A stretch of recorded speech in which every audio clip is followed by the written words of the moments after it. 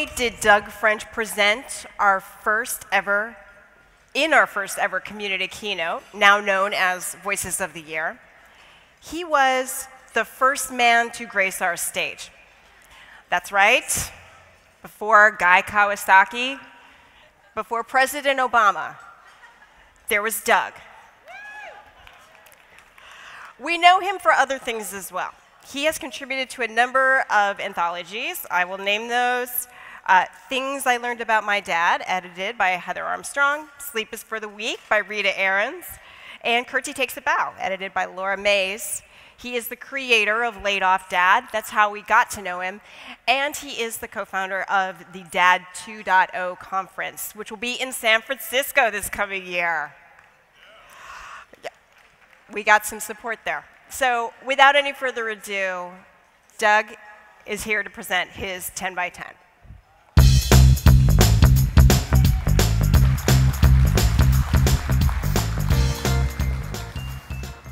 Hi. How's my voice? The voice could, it rarely even needs a mic, so if I'm waking you up in the back, I apologize. It's great to be here. I am Doug French. I am the co-founder of the Dad 2.0 Summit. I am a proud veteran of 7 BlogHers. And I am a man.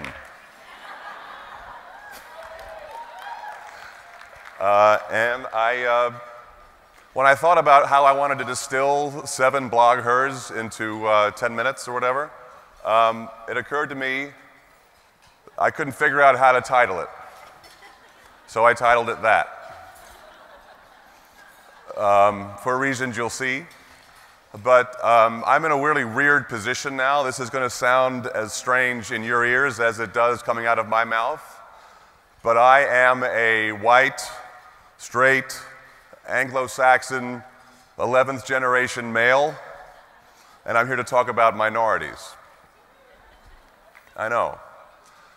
And basically how much my minority status here at this event has benefited me over the years, and how the perspective of being a minority has been crucial to all I've been able to try to do as a blogger and as a father and as a man.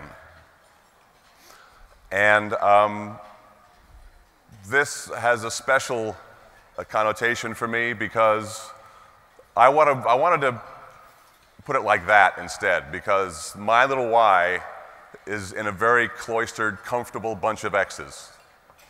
And I've always felt very comfortable here as a part of your community in a way that hopefully I can express, and the gratitude that I can express.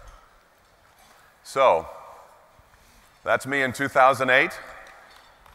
That's me as the first male to speak at BlogHer, which I think was a really big deal. I'm glad they didn't tell me until after I was done, but that was a big deal for me. Look how happy I look. I was so happy the whole time for reasons you're about to find out. And I mean, it's not Sandra Day O'Connor, but I'll take it. So, this book is a very important thing, and we'll get to that in a second. So the 3 events that I can distill this down to, number 1 was, a little background, I began a blog in 2003. I was laid off from a job, I was a dad, I called my blog Laid Off Dad. Boom, there's a brand in 30 seconds, done. And I was blogging and interacting with all these women, mostly women, other people were doing this, interacting with them as email, again, before the days of Instagram and Skype and pasteurized milk, it seems. And then 2005 came along, and I saw that all these women that I had come to admire as writers and as people were all getting together at this thing called BlogHer in San Jose. And like many of you, I'm not sure if you had the same experience, but many of you were like, all right, I missed it this year, I'm going next year. And that's what I made a plan to do. And so in 2006, I came back, and it was everything I'd hoped it would be. Because that's when I first met Heather Armstrong and Alice Bradley and Eden Kennedy and myriad other women who are friends of mine now, 9 years later. Thing about that first weekend, though, was the first night when I was at BlogHer, I found myself in a hotel room, me and all women, between like 15 and like 1 million women. And the subject gravitated toward hand cream. And then it gravitated toward alternate uses for that hand cream. Gratifying uses for hand cream. And I thought to myself, there's a couple of ways I could interpret this. One, I'm just part of the crowd. We're talking about stuff that people talk about. It's a thing people do, and I'm a guy, so what? Or I could have been being hazed. If I was being hazed, though, I was so blissfully dense and so happy just to be there and to find a bunch of people who loved writing and loved parenthood as much as I did, I was blissfully unaware. That was an important night, the night when I met lots of great people that I still value as friends. And as blissfully dense as I was in 2006, that's when life got real for me, because in 2007 I went through a divorce.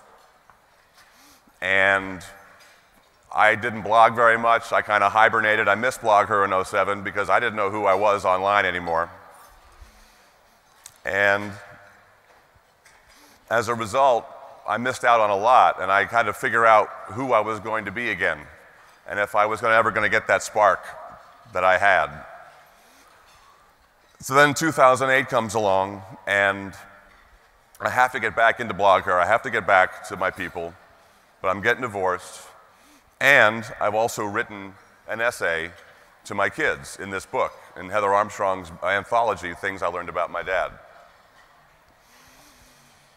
And I was so proud of it. It was a personal thing for me, and so that was the essay that made me put my name on it. That made me throw off my anonymity. I've been blogging 5 years as just laid off dad. But it was that essay, edited by the woman I met at this conference, who said, get in the arena.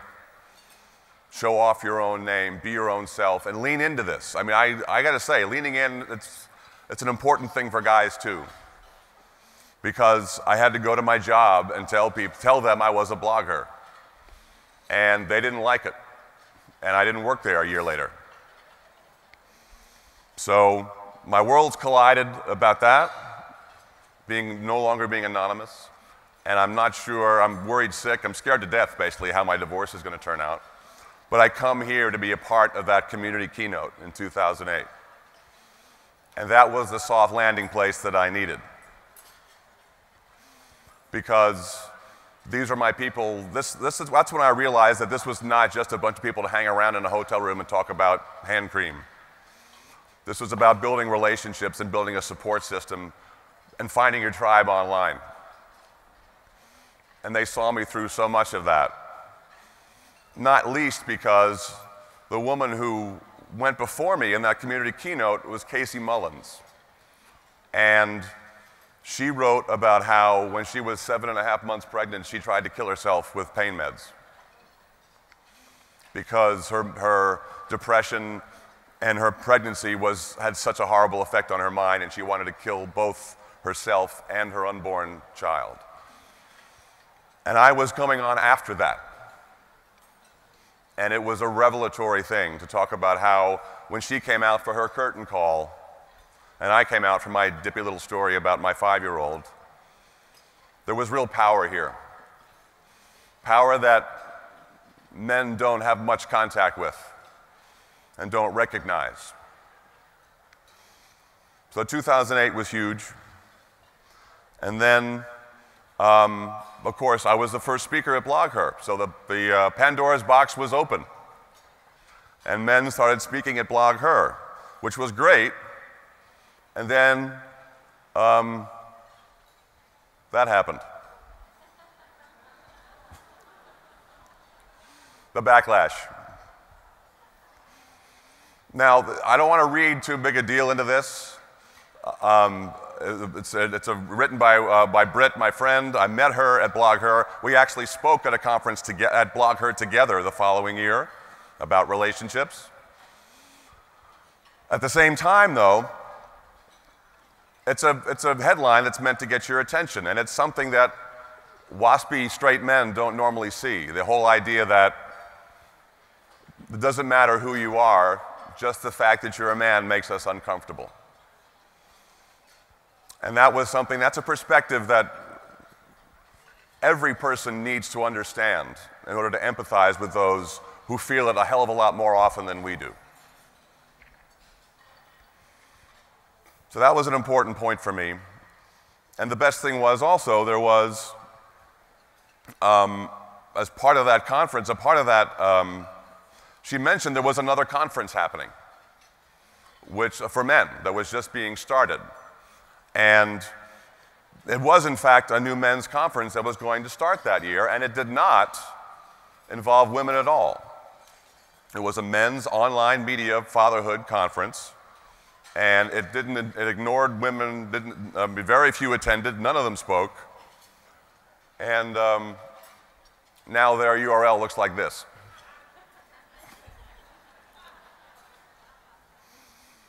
So if you are a mature Japanese woman looking to get for a date, now you can go to that site.